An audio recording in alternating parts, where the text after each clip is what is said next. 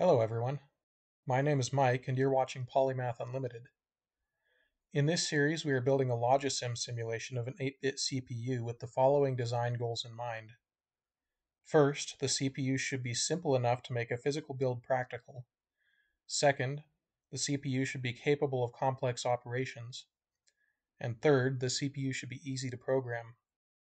In the last video, we laid out the goals for this project and gave a brief introduction to Logisim and Boolean logic. This video will focus on how to build logic gates out of transistors so that we can build a physical version of our CPU once design work is completed. There are many different ways to construct logic gates with transistors. The type of circuits we will discuss in this video are called NMOS circuits. This stands for N-channel MOSFET, those being the type of transistor used to construct these gates. Conveniently, Logisim has a transistor component which behaves very similarly to a MOSFET for the purposes of constructing logic gates. If I open up Logisim, we can see that there is a menu called Wiring off to the left that has all kinds of useful components for us to use. Before we start playing with transistors though, let's drag a pole resistor onto our circuit. We'll set the pole direction of the resistor to 1 if it's not set to that already. If we then connect the other end of the resistor to a pin, we can see that the resistor pulls that pin high, giving it a value of 1. Next, let's put a ground component into our circuit just below the resistor. If we connect the other end of our resistor to ground, then we can see that our pin gets pulled low, setting its value to 0. The trick then is to be able to selectively connect our output to ground depending on if some condition is met. Enter the humble transistor. Let's add one to our circuit. We will set this transistor to be an N-type transistor and set its facing to north if it isn't set to that already. We can see that our transistor has 3 connection points. The first 2, called the source and drain, are the path that we want to allow electricity to flow through. The third terminal, called the gate, will control whether electricity is allowed to flow through the source and drain terminals. If we place our transistor between our resistor and ground, then wire an input to the gate of the transistor, we can see that our output is only pulled low when we give a high input to our transistor. We have just made a NOT gate. We can add more transistors to our circuit in order to implement more complex logic functions. For example, if we replace our single transistor with 2 transistors in series, we get a NAND gate. If we instead place 2 transistors in parallel, we get a NOR gate. If we want AND and OR gates, we can simply make a NOT gate and wire the output of our NAND or NOR gate into its input. Exclusive OR gates are a bit more tricky, but we can build them using combinations of other gates by breaking the XOR function down into simpler functions. Let's think about the definition of the XOR function.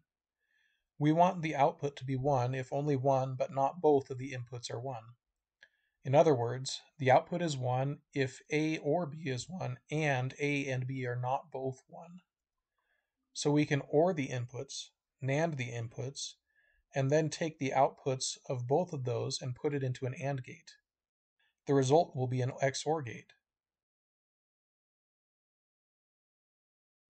We can translate this into transistors by starting with a NAND gate, then building an OR gate, then simply directly connecting the outputs of those 2 gates together.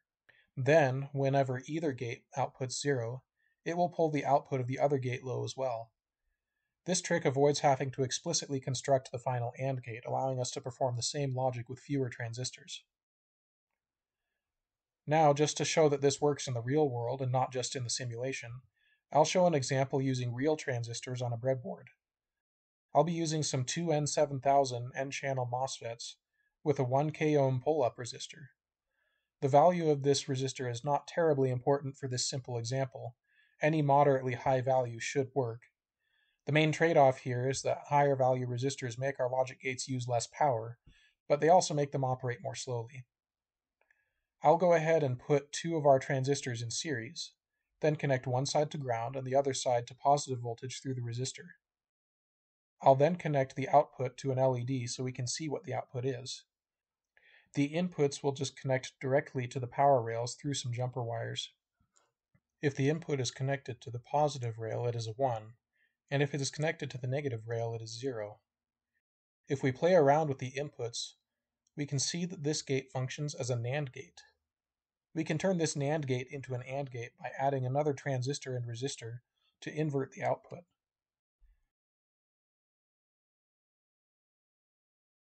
Now, if I simply place our first two transistors in parallel instead, making sure not to connect the two gate terminals together so they can still function as separate outputs, we now have an OR gate. Now that you know how to build logic gates using NMOS circuits, you should have all the tools you need to build any digital logic circuit you want. This means that once we finish designing our CPU, we should be able to build a physical version of it, though that will definitely take a lot of time and patience. In the next video, we'll start building more complex logic simulations using more gates, so we can build circuits that do more useful tasks. Until then, feel free to play around in Logisim or even pick up some transistors and see what you can create. Thanks for watching, and I will see you next time.